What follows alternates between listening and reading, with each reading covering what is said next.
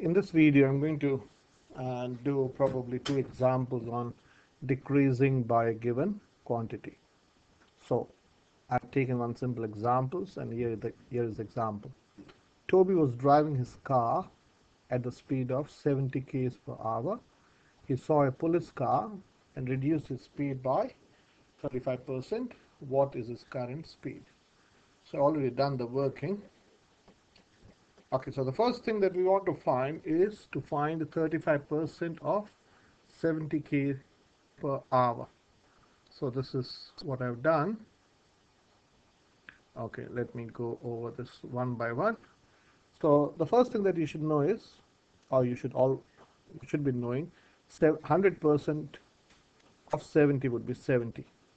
So if 100% is 70, 10% is 7, because 10% or 100% has 10%, okay, or 10% is 1/10 of 100%. So if 100% is 70, 10% would be 7. We're going to use this later. So listen to my argument. So if 100% is 70, 50% would be half of 70, which is 35. And if 50% is 35, 25% would be half of this. So I've done in two steps. So I did first half of 30, which is 15, and half of 5 is 2.5. So half of 35 is 17.5.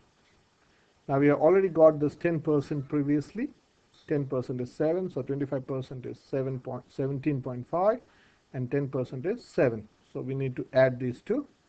So what do we get? We get 35% is this plus this, which is 24.5.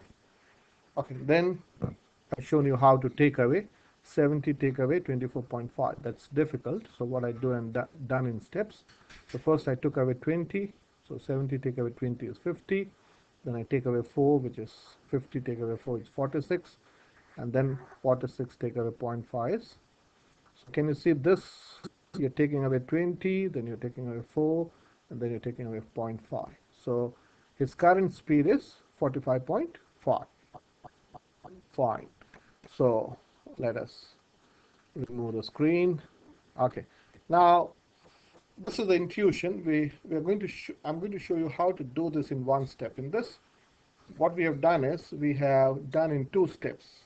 That means we first found the 35%, and then we took away. This is fine for this type of examples where you have to find you're given a quantity and then you want to reduce it by a given quantity.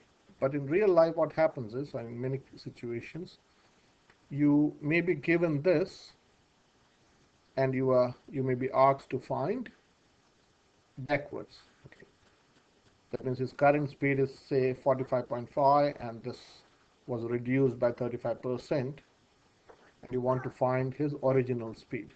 Okay, so when you want to find the original amount, you can't go backwards. Okay, if you find 35% and then add it, you will not get this. You can try that.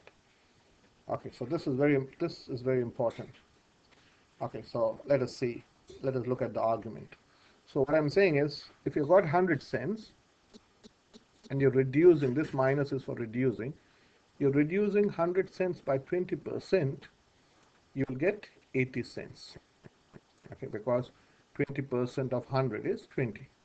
So this, if you want to understand how I got 80, is 100 take away 20 gives me 80.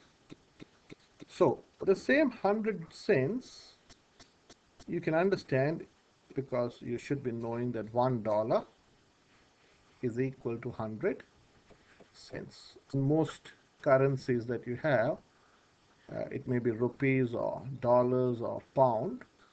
Okay, your $1 or £1, sorry, $1 is 100 cents. Okay, 1 pound would be 100 pence. 1 rupee would be 100 paise. Generally, that's the case. So now we're using 100 because percent is out of 100. So this is a good way of thinking. So 100 cents, when it is reduced by 20%, you get 80 cents. That is 100 take away 20. So the same thing can be written as $1 when it's reduced by 20 cents, you'll get 80 cents. And this 80 cents can be written like this. So use the same argument. So if $1 is reduced, so the same argument can be used for 1K. For 1 kilometer, when it is reduced by, the question was, okay, I should have, okay, $1, okay, I should use a different example, yeah, okay. So let me delete this. I should use 35%. I don't know why I took 20%. Okay, let me do it again. Okay, so let me start again. So if you got 100 cents and you reduce it by, I'll put a minus here, 35%, you get 100, take away 35. Am I right? What was the question? Yeah, 35%, yeah. So 100 take away 35, so 100 take away 30 is 70, and 70 take away 5 is 65 cents. Okay, so the same thing can be written as $1 when it is reduced by 35%, you get $0.65. This and this are the same, okay, because this is 65 over 100, which is 0.65.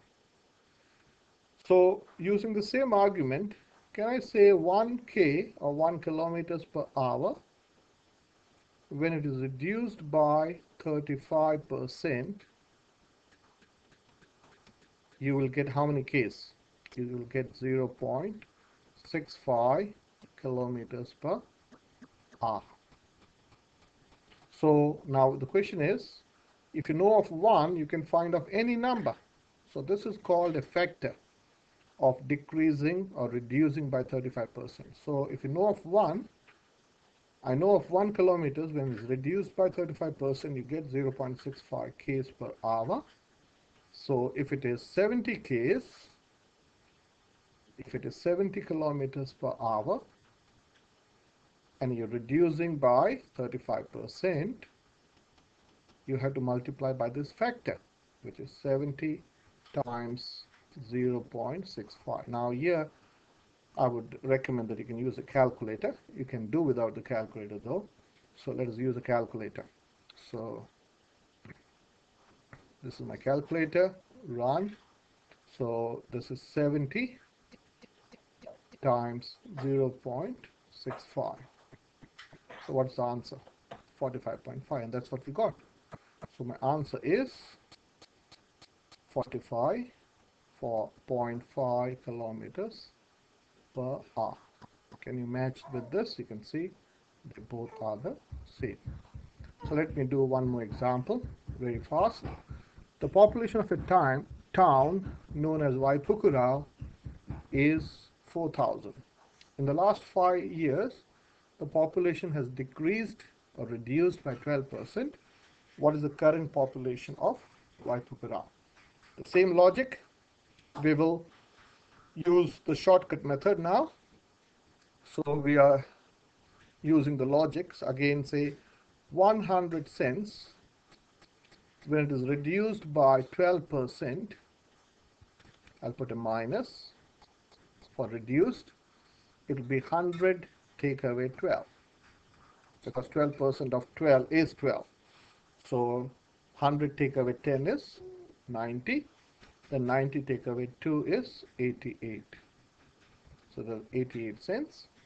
So the same thing, if you write, can I write $1 when it is reduced by 12%, it will be $0.88. Okay, now those who don't understand how I got from here, this is just 88 cents is 88 out of $100. Okay, this is 88 out of 100. So 88 out of 100 is 0.88.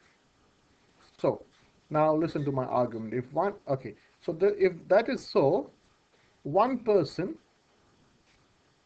it doesn't make sense in person, but mathematically it does. If one person was there and the population reduced by 12%, you would have how many people? You'll have 0.88 persons or person. Okay, it doesn't make sense in people, but in mathematically it does make sense. So if for one person it became 0.88%, you had 4,000 people. You had 4,000 people. You have to multiply by this factor, which is 0.88, which is 4,000 times 0.88. I'll show you the long method after we have done the shortcut method. So this is 4,000 times 0.88 equal to 3,520 people are there now. So let's write the answer. This is 3,520. Now, let us check our answer in a different way. So we know 10% of 4,000 would be 400 people. Am I right? 1/10 of this. So 1% is 1/10 of this. So 1% of 4,000 would be 1/100th of this. Also, if you divide by 100, that is 40 people. So this implies 2% would be how many people? If 1% is 40, 2% would be 80. So let me finish it off. So let me rewrite. So 10% is, let me rewrite, 10% is 400 people and 2% is 80 people. So 12% would be, you have to add this, that is 480. Now the population has gone down by 12%. So what would you do? So this is the 12%. You have to take away. So it is 4,000, take away 480. So I'll not use a calculator here. So it's 4,000, take away 400, which is 3,600. Then 3,600 minus 80. Okay, that is 3,520. Okay, you can check that on a calculator. And what was our answer? Here is the answer in one step, 3,520, and here is the answer in two steps, which is the same. See you in the next video.